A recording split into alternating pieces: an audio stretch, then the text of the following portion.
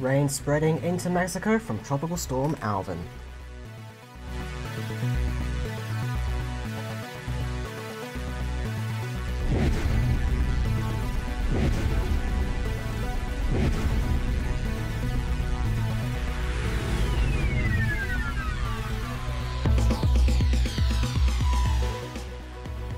Latest on Tropical Storm Alvin, currently at 18.7 degrees north and 109 degrees west as of 4 p.m. Pacific Daylight Time, Mountain Standard Time on May 30th, 2025. Like I said, at 18.7 degrees north, 109 degrees west. A steadily weakening system right now with 50-mile-an-hour winds or 80 km/h winds, central pressure of 999 millibars or 29.5 inches of mercury, moving to the northwest at 10 miles an hour or 16 kilometers an hour, and scoring 28 points on our tropical cyclone operation scale, otherwise known as TCOS, placing it at an unclassified code. So this information, the latest, as of 5 p.m. Pacific Daylight Time, Mountain Standard Time, as is the time in Cabo San Lucas and Mexico City, or midnight UTC on Friday, May 30th, 2025, or in UTC's case, May 31st, 2025. The steadily weakening system has begun its weakening trend earlier today. As of that fact, this system right now is 131 miles away from Isla San Benedicto, 272 from Puerto Vallarta, 295 from Cabo San Lucas, 346 from Mazatlan, and 385 miles from La Paz. That's 211 kilometers away from Isla San Benedicto, 439 from Puerto Vallarta, 475 from Cabo San Lucas, 558 from Mazatlan, and 620 kilometers from La Paz. I just saw on the left there as well our little TCOS thermometer, unclassified.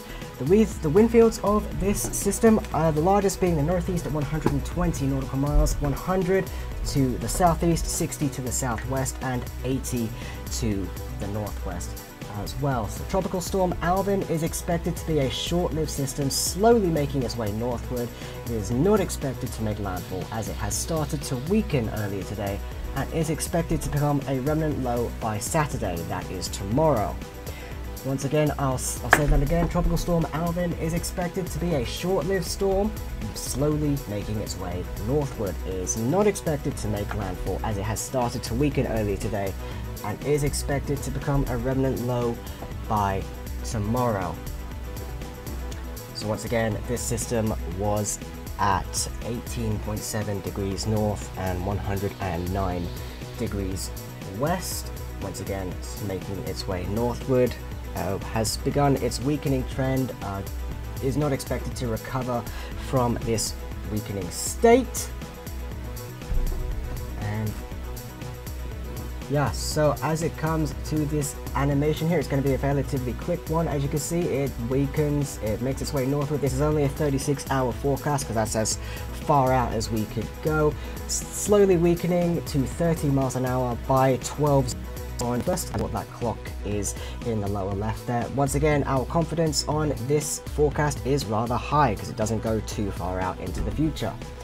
When it comes to the primary hazards of Tropical Storm Alvin, the primary hazard here is rip currents. This storm may generate swells that will affect portions of the coastline of west central and southwestern Mexico and the southern Baja California peninsula throughout the weekend.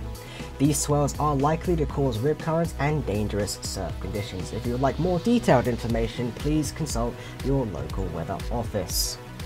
So once again, primary hazard associated with this tropical storm is rip currents.